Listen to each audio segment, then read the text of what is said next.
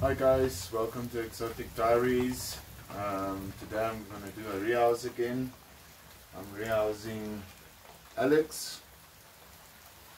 He or she is a Mexican red rump or tilted cattle vagans, and this little guy can still go for a molt or two in this enclosure, but I like to rehouse them as soon as they are ready to be rehoused into a bigger enclosure.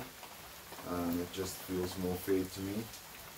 I try to keep them for not too long in a small enclosure, just to give them a bit of space. So yeah, this enclosure is about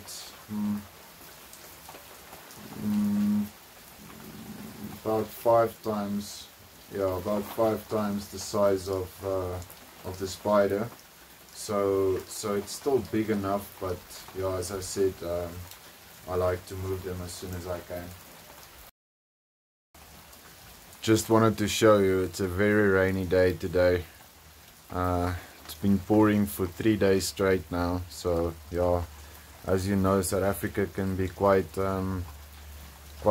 droughtful, so this is very good for us, enjoying the rain. So as I said, I did do an earlier video of rehousing the tilted cattle albipilosis, and yeah, so I'm just gonna do the same that I did there. You'll get the instructions for the mixture of the substrate there, and then you'll also see what I'm gonna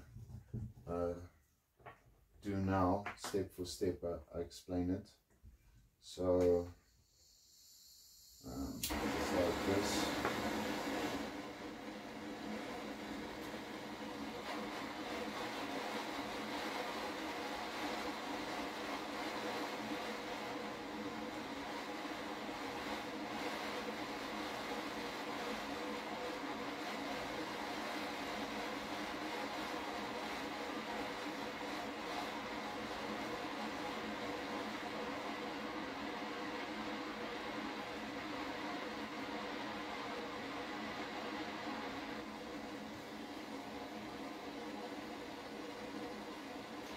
Making ventilation holes is very important,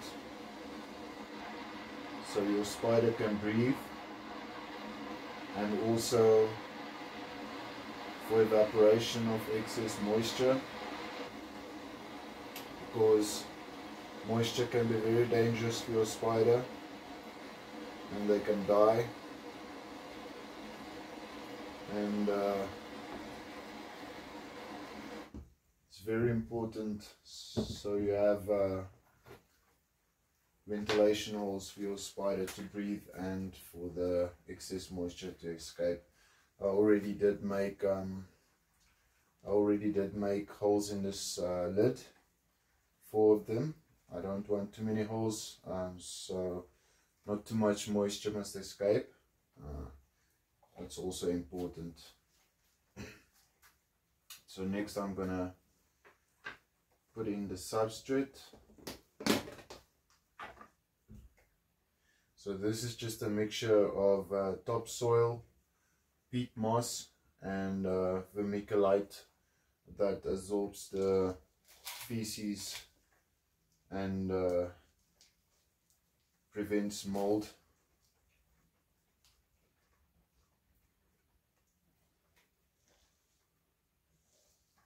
Just want to put in a real good amount, but not too much substrate, because it's actually a terrestrial species.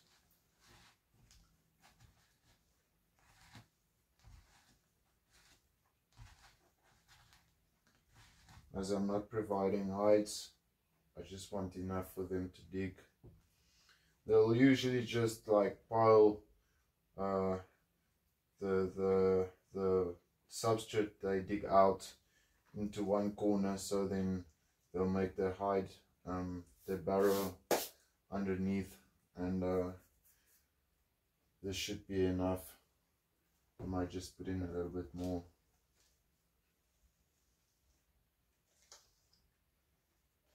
I think that should do it.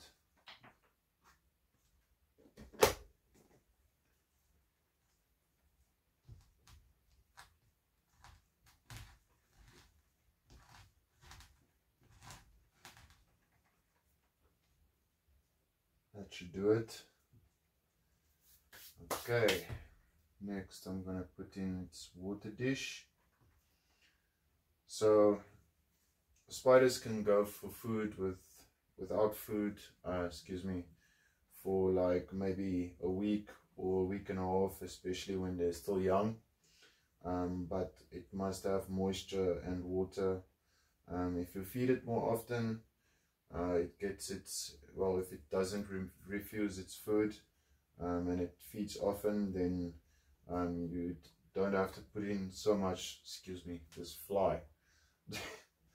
Yeah, but you must always make sure that it has some kind of water form. Either you spray the lid like this, or the side of your enclosure. I'm just gonna dampen the substrate, and then also put some water in the water dish.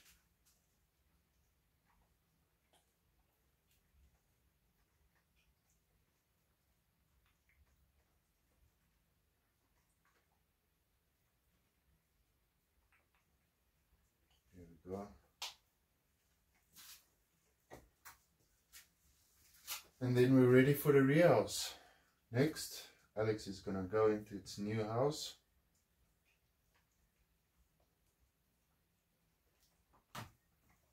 Oh yeah.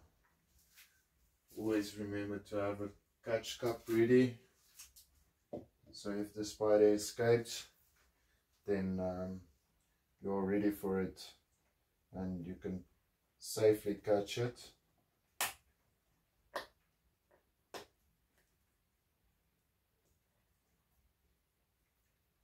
Here we go. Okay.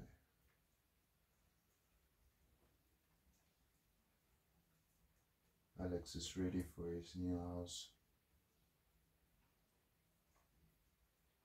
Come on, Alex. They can sometimes be stubborn to leave the old enclosures as it's their territory, and just takes a bit of effort. Here we go.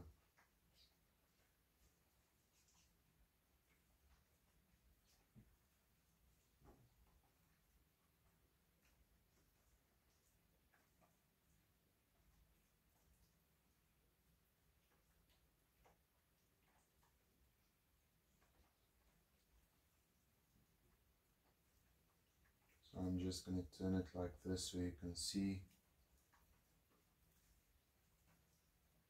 There's Alex sitting comfortably in his new house.